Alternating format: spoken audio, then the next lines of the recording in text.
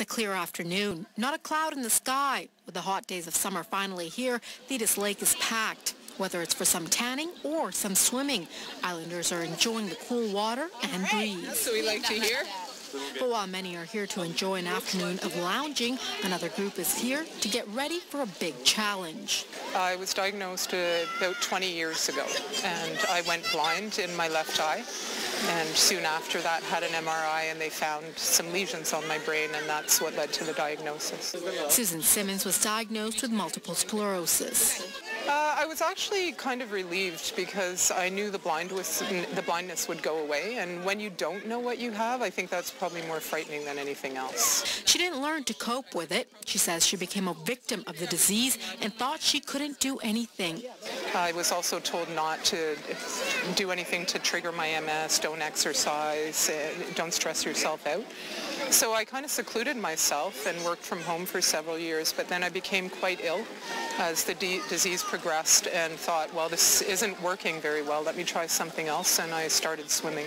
She swam when she was younger, so this is familiar to her. There were other changes she had to make to stabilize herself, including changing her diet and challenging herself with swimming in open water.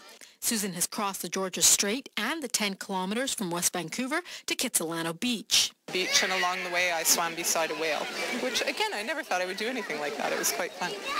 And now she'll be doing her longest swim across Lake Cowichan, 34 grueling kilometers. To put that into perspective, 1 kilometer equals 40 laps in the pool, not to mention swimming outside with the elements. But she's not doing it alone. Alex Cape will be accompanying her along the way with many others cheering them on.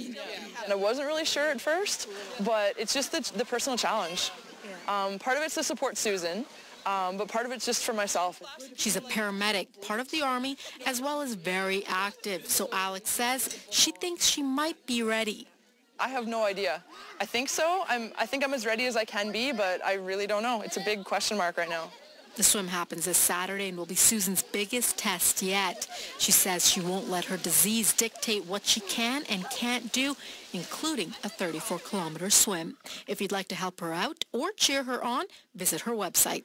At Thetis Lake, I'm Sucheta Singh.